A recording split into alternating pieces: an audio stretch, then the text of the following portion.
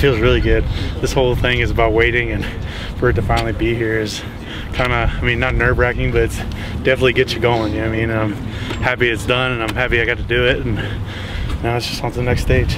Yeah, they're definitely there, especially like if you were in there in the weight room and everything, whole crowd, it's like playing football again. I was telling some of the guys earlier, it's like game day all over again, but yeah, it's good.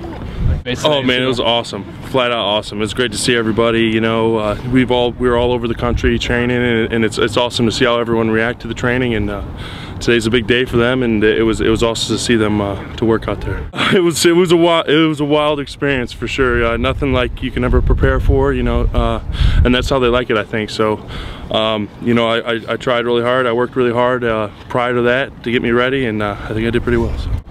I think I did all right. I just wanted to mainly just do the best that I could.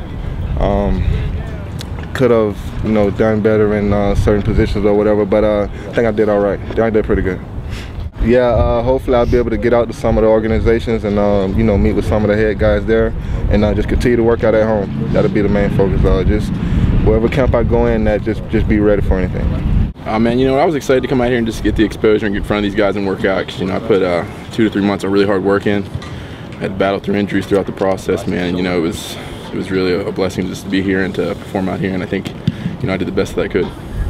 It was exciting, man. You know what I mean? To see a lot of these guys, I haven't seen them in, you know, 2 or 3 months since we got done with the season. We finished strong, and, you know, it was a good time, and I enjoyed seeing the guys. We're gonna probably spend some time together for the next day or so, and then probably head back, keep training.